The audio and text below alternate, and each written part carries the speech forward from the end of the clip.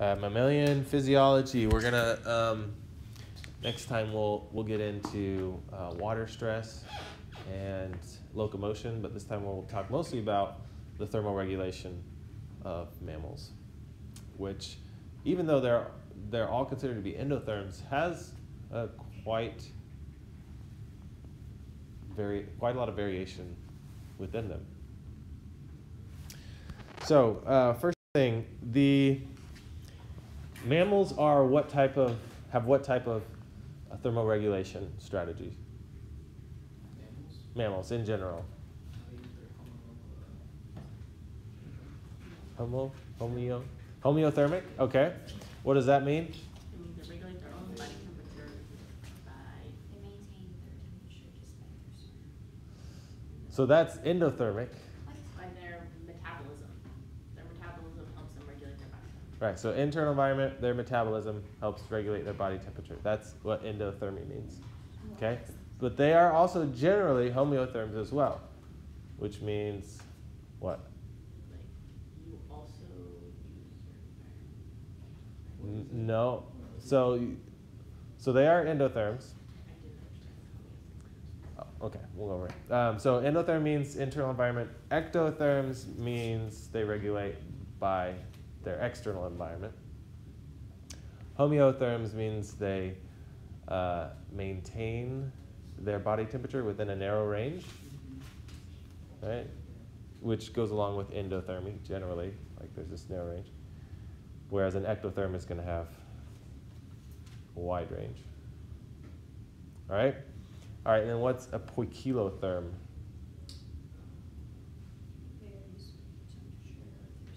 Right, so it varies with the temperature of their surroundings, which is similar to ectotherm, but ectotherm can kind of go to different areas and increase or decrease their body temperature. So a poikilotherm then varies with their surroundings, so they are generally not a homeotherm. And then a heterotherm means that they can be both a homeotherm or a poikilotherm. So they can have a narrow range and they can alter their body temperature. So you can be multiple things though, right? Species can be multiple things. All right, but generally, this endotherms are homeotherms, and they follow this same sort of pattern, which we're going to show on this graph here. So in ambient temperature, so this is the temperature of the air and surroundings.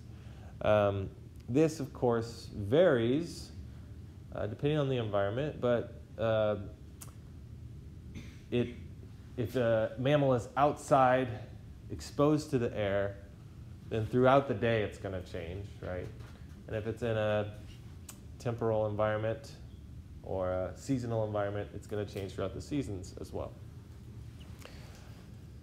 But in most or a large range of that ambient temperature, it's going to keep its metabolic rate the same, and thus also its internal temperature the same. And this is called the thermoneutral zone.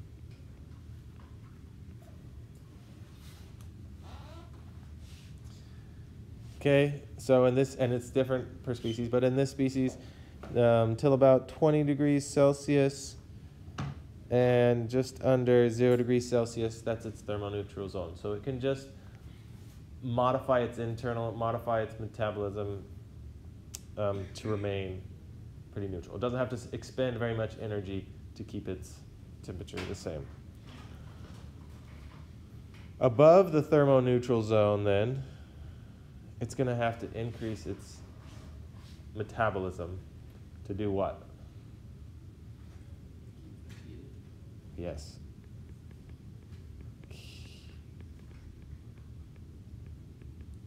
To dissipate the heat, to release it from its body. It's got too much heat, it has to get rid of it.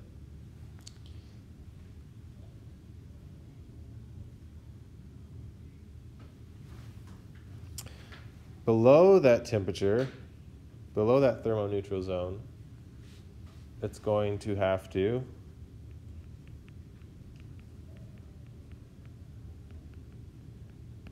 produce heat, increase its metabolism to produce heat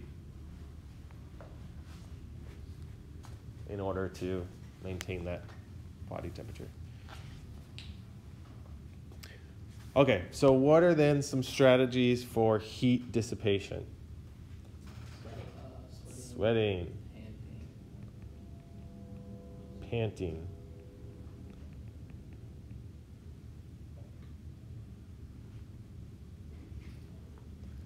Any other ones?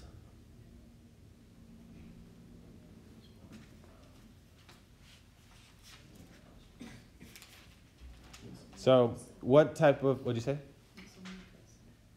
Okay.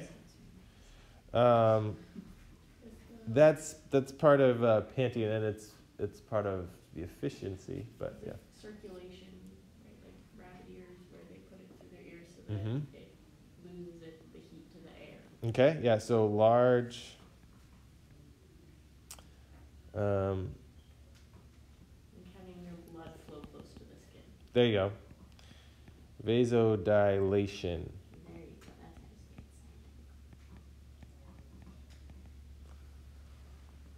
So if you increase your blood flow to the skin, that's where heat exchange occurs. So that occurs when they are hot. They can release the heat. And then they will generally have these extremities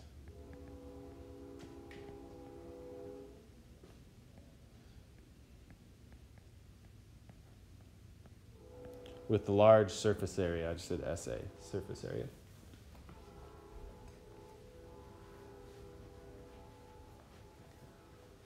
Okay, what about size? If you want to release heat, is it good to be big or good to be small? Yeah.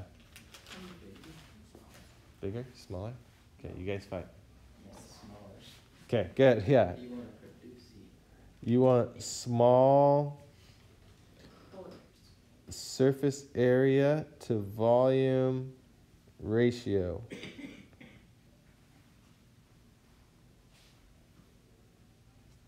All right, so the surface area, again, the surface is where you're going to release heat. And the volume, the interior, the core, that's where you're going to produce heat. So if you have lots of surface area, you can get rid of heat easier. So if an elephant overheats, it's in trouble because it doesn't have, its volume is too big compared to its surface area. So it has to, it's going to have other physiological processes for releasing heat. They have their big ears. Mhm. Elephants sweat. I think they do, yeah. And then you always see them spraying water on themselves. Yep. Making dust baths. I don't know what that would help. Yeah. There's like a natural coolant. That's why a lot of animals like you see lay in dirt. Yeah, so another thing mammals can do Animals are, people too. yeah, that's true, behaviors, okay, such as going to the water hole or spraying water on themselves or fanning themselves or going to the shade or making little structures where they can be in the shade or going into the shaded part of rocks, and rocks, depending on the rock, will pull heat away from the skin as well. My dog pokes holes and then lays in it. Yeah, and underground, okay, creating burrows. In video lecture, it says wood middens. Okay, so they're wood rats. We actually saw one in the Natural Bridge Cave. Oh, right. And they actually make like little wood tents.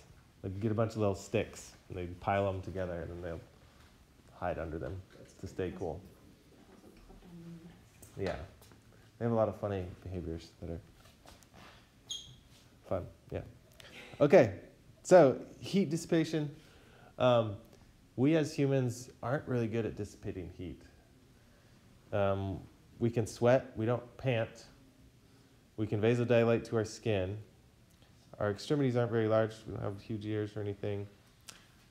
And so we don't do very well in hot environments. We actually do a little better in colder environments because, yeah, it's easier to be.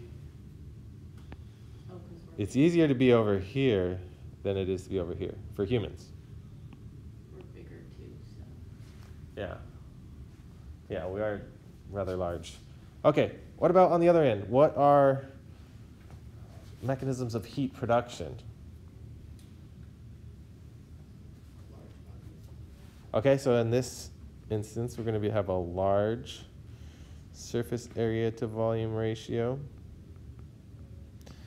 So in this, we're trying to reduce heat loss. Okay, so a lot of these are just the opposite, right? Vasoconstriction. Right, so rather than vasodilation, we'll have vasoconstriction.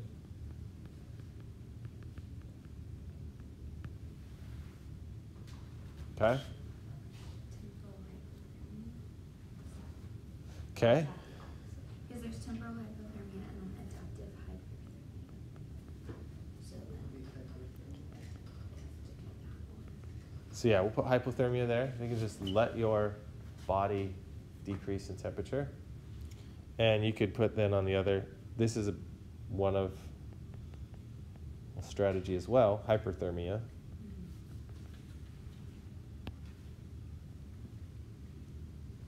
Okay, what else?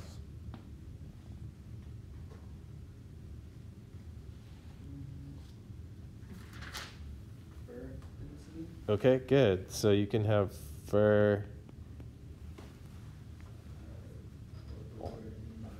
or blubber.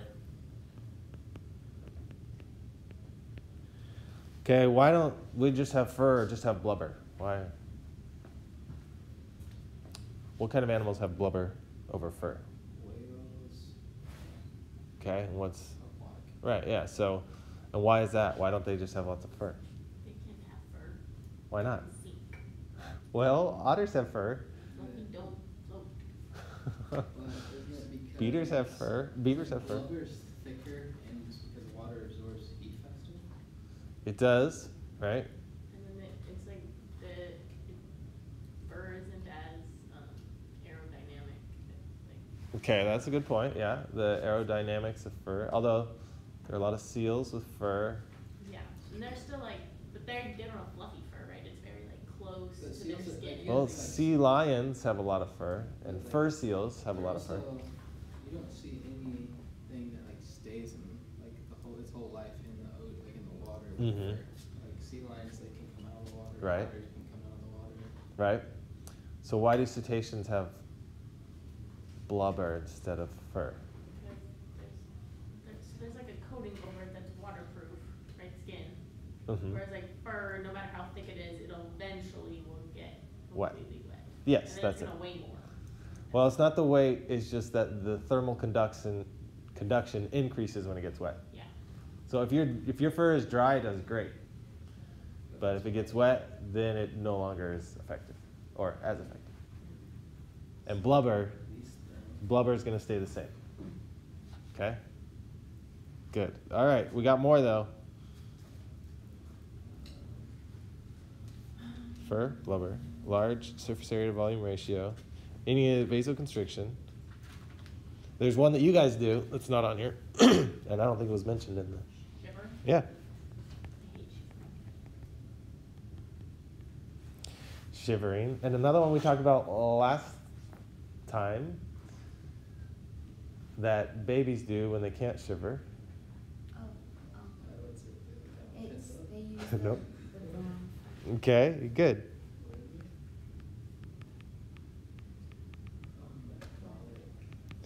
So making metabolic heat through burning of brown fat. Brown fat has lots of mitochondria and just right here.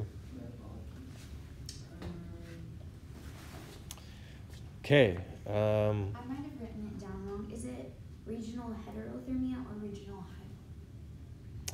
So yeah, heterothermia means they're allowing their body to change. Okay. Yeah, It doesn't temperature. I mean, sometimes it's like it.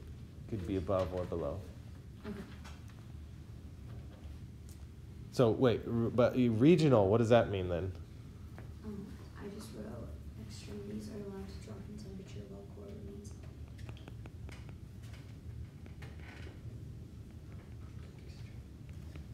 So allowing your extremities to cool while keeping your core warm. Okay. Isn't this why, like, if you get too cold, like, somebody get frostbite, like, on your hands or feet first? Mm-hmm. Yeah, so if you're outside and it's cold enough, your hands will go numb, they will become colder, but your core should stay warm. Hypothermia is when you actually, your core starts to drop as well. Okay? And then with the extremities and the vasoconstriction, you also have, I'm going to put XC. Close. Counter current, heat exchange of your blood vessels. Okay, and we'll actually talk about that after we finish this list, which I think it looks pretty good. Anything we're missing? Okay, you've got insulative layers such as fur, blubber. You have metabolic heat through burning fat or shivering. Both of those are actually metabolic heat. Your muscles producing heat. Vasoconstriction to the extremities, right? To the skin and the extremities. All right, what about the size and shape of the extremities? Are you going to have big ears and long legs and big feet?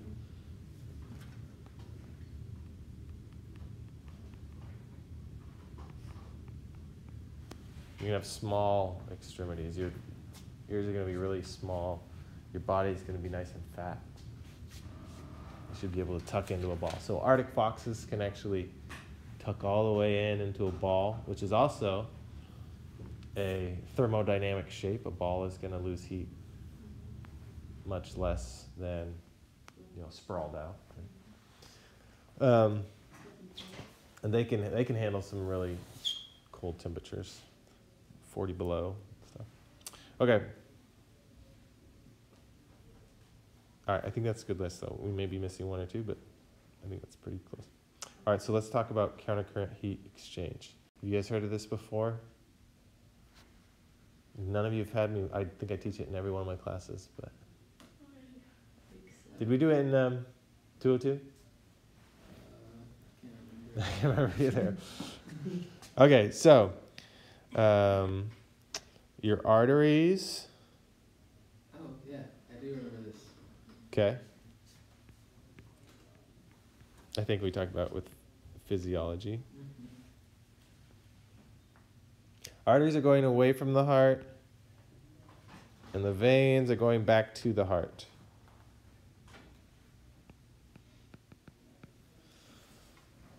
Okay, and let's say they're running in the same direction. And the arteries are going to have the heat from the heart, from the core.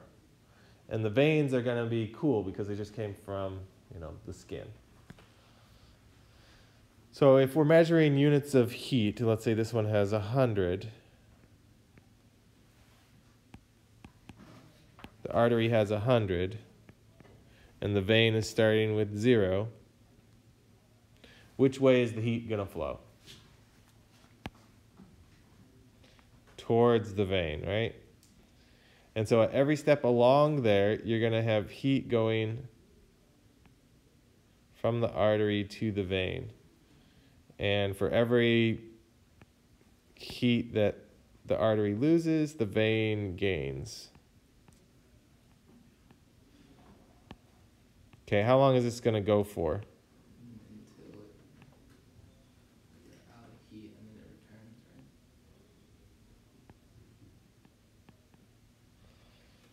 until you come to an equilibrium at 50-50.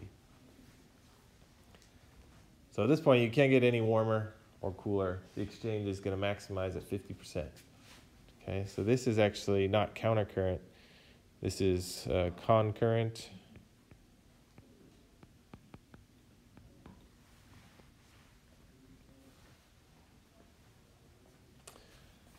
Okay, which actually doesn't happen, but in countercurrent,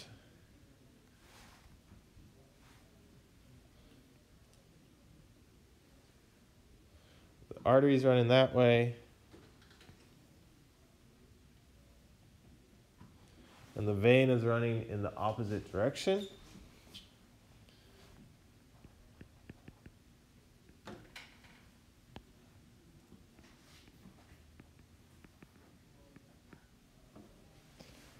And so now if the artery, again, it just came from the core, so it's at 100. And the vein, it just came from the skin, so it's at 0. Essentially, you can have exchange going all the way across, and even if this artery has given almost all of its heat, it's still going to continually give to the vein.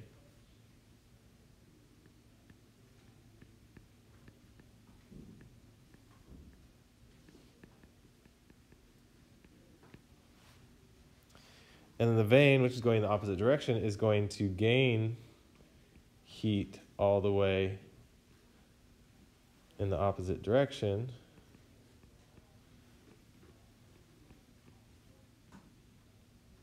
And where is the equilibrium?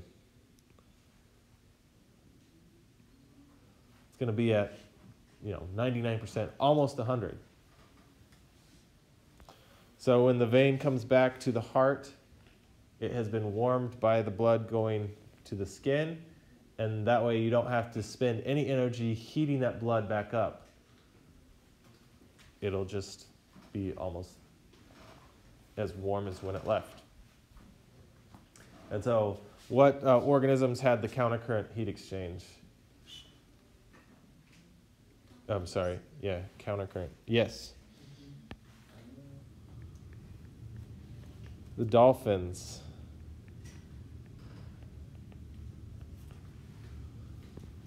Okay, so they let their flippers get cold, and they have the countercurrent exchange system in their blood vessels so that they can warm up that blood when it returns back to the core. And they also use that to keep their testes cool. Their internal testes are going to be hugged up against the body cavity, and they need to keep them cooler, so they'll use cool blood from the extremities or from the skin to cool down the testes.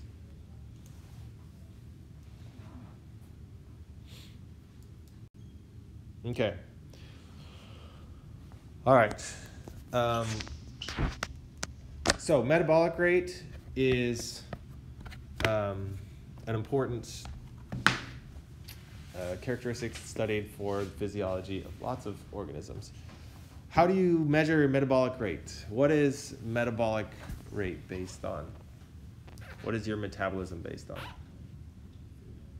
Food. Okay, what about food?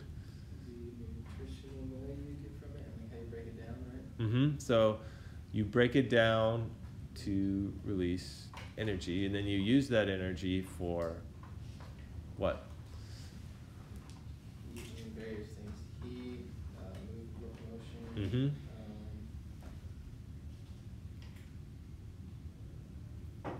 Heat, locomotion. What else do you use energy for?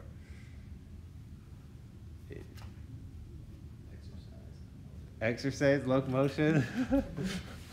Heartbeat, Okay, good. Pumping your blood. brain activity, Okay, you gotta keep a fuel supply going to your brain. internal organs. Digestion, urinary system, like all this requires energy, right? So that's what your metabolic rate is, how you're using this energy to maintain homeostasis in all the different systems. So the basal metabolic rate, that's BMR, is defined as your resting metabolic rate.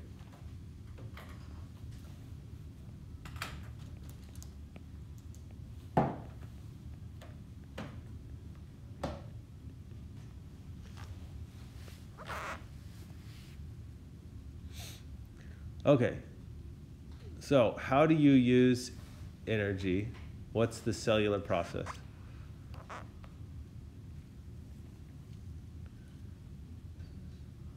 In your cells, how do you use energy? Like the cells divided and like No. You, like making literal ATP. Yeah, how do you make ATP? What is it called? I don't know if it's right. What, Aaron? Like electron transport chain, Well, what's there's- the whole thing called? Okay, that's part of it. What? Well, this one isn't for ATP, but there's Krebs cycle. Yes, it is for ATP. What's all it called? What's the whole thing called? And then it's ADP. ATP synthase, which is Right, so you're getting the parts. What's the whole thing called? Where does it occur? it occurs. I told you. Gabe? this. Did you just tell me? My bio tutor? Cellular respiration. There you go. Okay. Gabe. Sitting on that, about answer the whole time. Aerobic cellular respiration, okay? Okay, so what are the inputs and outputs of cellular respiration? Input is glucose, and output is water and ATP. Okay, that's part of it. So you've got, okay, what did you say? So glucose, Glucose.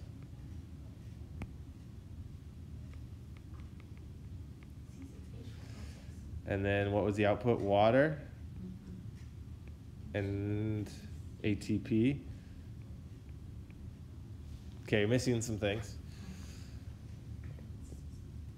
What is it called again? oxygen. Okay, good. Oxygen. All right, so now we're good here, but there's something else on the other side.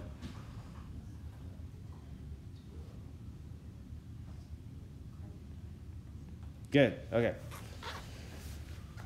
All right, so if you want to measure metabolic rate, what are some things you could measure? Oxygen. Okay, good.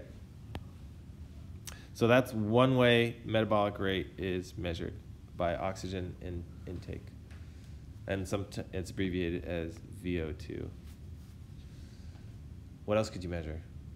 How many calories of glucose you put in? Okay, if you could measure the actual energy going in versus energy coming out, you could do that. How much water is produced? You could look at water, That would be hard unless it's on a cellular level. but the problem is, what's the problem with water? They're probably used like in another. It evaporates. Evaporates, right? You drink it, right? And so Made up. if you could measure all the water going in and all the water going out, yeah. That'd be hard. Okay, what else though? Similar to this one. CO2 level. Right, CO2 output. Okay. All right, so that's why I have this diagram here. You can put a little animal in this contraption that has a controlled amount of oxygen and carbon dioxide going into it, and then measure the oxygen that it uses and measure the carbon dioxide that it produces and estimate metabolic rate based on that. Okay, this, however, this contraption, this is kind of the original way of measuring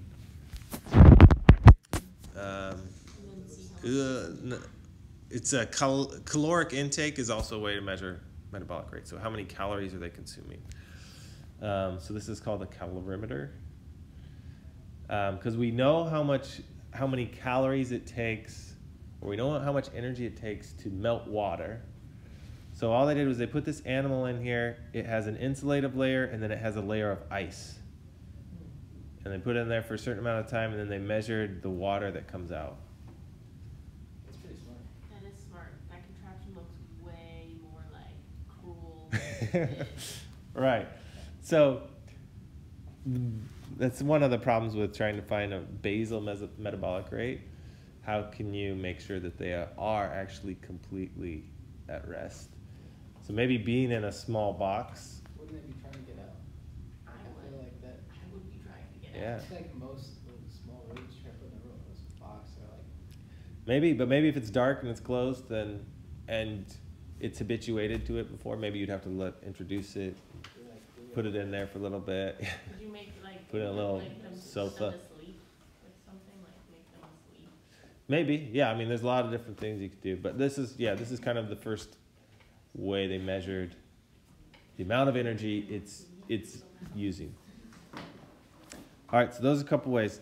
Field metabolic rates. These are harder to measure.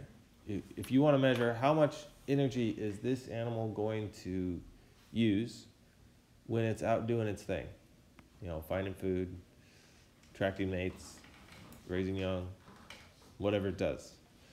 Okay, so here's a more complicated way, but is generally pretty effective for measuring a field metabolic rate. And this is called the doubly labeled water technique. All right, so what they do is they take hydrogen and oxygen isotopes. What's an isotope? An isotope is a radical form of thing. Okay. What's different about isotopes? So if I have two isotopes of hydrogen, what's the difference? One usually weighs. Yes, okay. So they have different weights. Right? What's that? They have more protons, right? They have more neutrons. Neutrons. Right? So hydrogen, we've got hydrogen 1, which is the normal isotope. And then hydrogen 2, which is the heavier isotope. And these are stable, meaning they aren't radioactive. They aren't going to hurt the animal by injecting it into them. All right, and then oxygen. The regular isotope is 16. And then we have a heavier isotope, oxygen 18. I think oxygen 17 is radioactive or unstable. Okay, so what you do in this technique is you take water that has more oxygen 18 and more hydrogen 2 than usual, than is normal, and you inject it into an animal. So you can just inject it into its blood vessels, like a saline drip.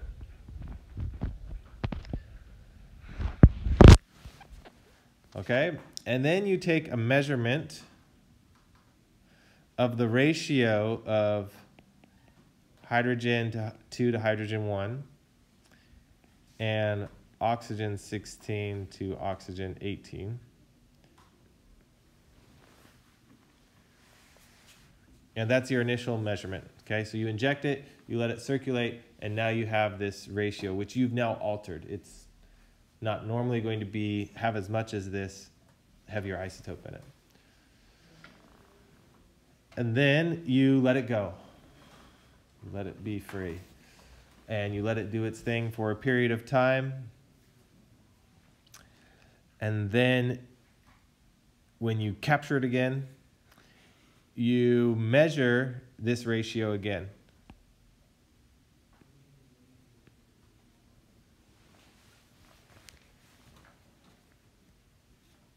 Okay? And and then what you should have is a difference between the hydrogen and the oxygen. Because it'll slowly, gradually go back to its original ratio. But the rate at which it does is different because you can get rid of oxygen in more ways than you can hydrogen. Okay, so hydrogen you can pee. That's it. Okay? It's going to come out in the water that's peed. But in oxygen, you can pee it, or how else can you get rid of oxygen? Yeah, so it can also be exhaled. And what do we know about carbon dioxide? Okay. It's one of the outputs of metabolism. So then this difference right here, you can attribute to their metabolic rate.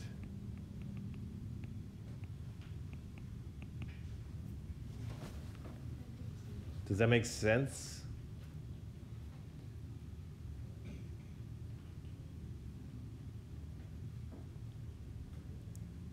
For me, this has always been kind of hard to wrap my head around.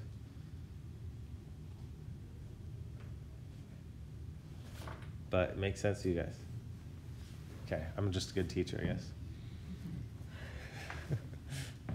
All right, so you can, the problem with this though is you have to be able to catch it again later.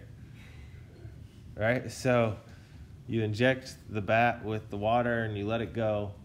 You've got to have a way to catch it and take that second sample, or it's not gonna work. Yeah, and the bats, you can put a tracker on there, but then you'll just fly away with your tracker and you may never see it again. So, yeah, there you go. I think you're onto something. Okay, so those are the ways you measure metabolic. All right, so our metabolic rates with mammals, because they have this elevated, or this, I guess depending on their substrate or where they live, they'll have a body temperature which is not the same as the ambient temperature. So they're spending energy maintaining this body temperature. So as homeotherms, they're always expending energy to do so. We have here, just like before, our thermoneutral zone. Above that, we're going to spend energy cooling off. Below that, we're going to spend energy warming up. And these are different sized mammals. Okay, what do you notice? This is a small size. This is a larger size, and this is even larger, right? This on orders of 10, so 1,000 times, 100 times that, and then 100 times that. No, 10 times that. What do you notice about the smaller versus the larger mammals? Smaller mammals have a smaller Thermoneutral zone? yeah. Yeah, the thermoneutral zone is smaller. What about the change in metabolic rate when it gets too cold or too hot? Weird. The larger the animal, the slower the process, and like if you're a smaller animal, the faster the heat kickstarts. Right. Yeah. So if you're small and if you're not in your thermoneutral zone, you're spending a lot of energy, right? But if you're big, it's not as much different. Okay. And generally, for these bigger animals, it's harder to cool off than it is to get warm, which we already talked about, right? This then is the equation for body size with weight and how it relates to body temperature. So TB is body temperature.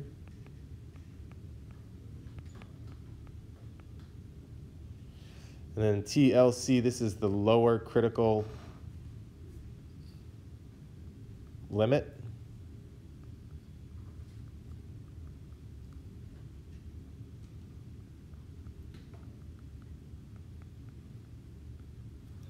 Right, so TLC on here, TLC, just notice that,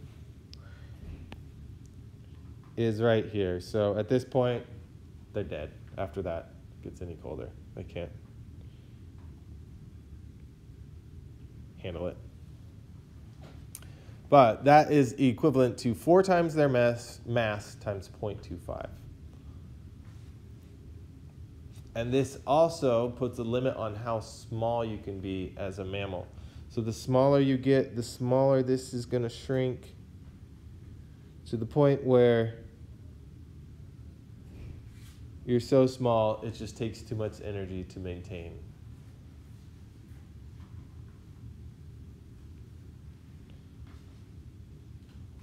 And that is shown in the smallest mammals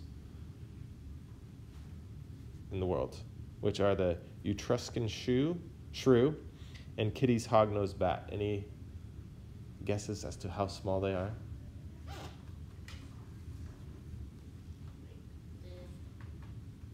How much they weigh? But yeah, they are like that big. Half a gram? Is that what you're gonna say too? It's 2 grams.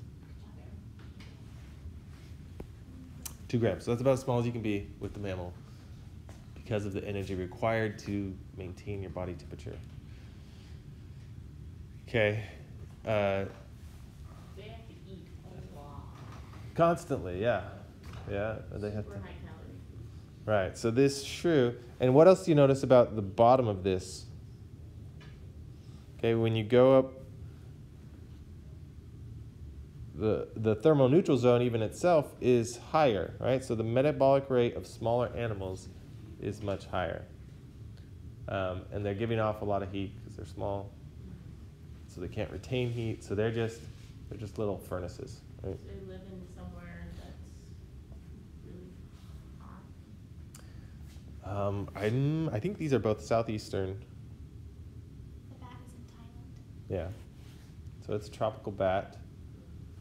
But yeah, they have to have access to high energy foods constantly year round to survive. I don't know where the Etruscan shrew is. I can Google it. Okay, in addition to basal metabolic rate and size, generally the number of heartbeats of the Etruscan shrew and Kitty's hognose bat is the same as the number of heartbeats as an elephant. So it correlates with your basal metabolic rate. You have a really high metabolic rate, and these have very short lives and turn over very quickly to the next generation. You have a really low metabolic rate, you're going to be really big, and the heart beats very slowly for its whole life. And then intermediates also fall on kind of the same line.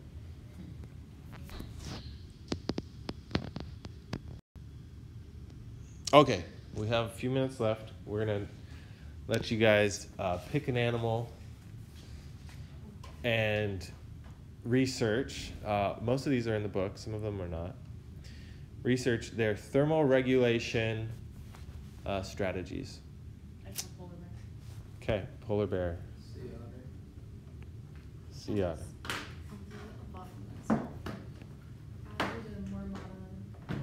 All right.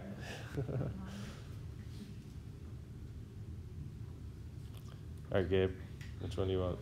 I'll do a kangaroo. Or is the one The kangaroo rat? Sure.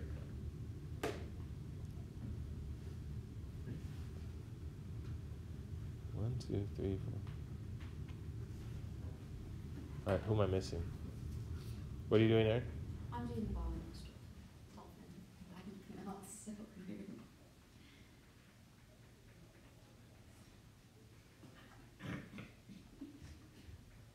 So I only have 5, though. Who am I missing?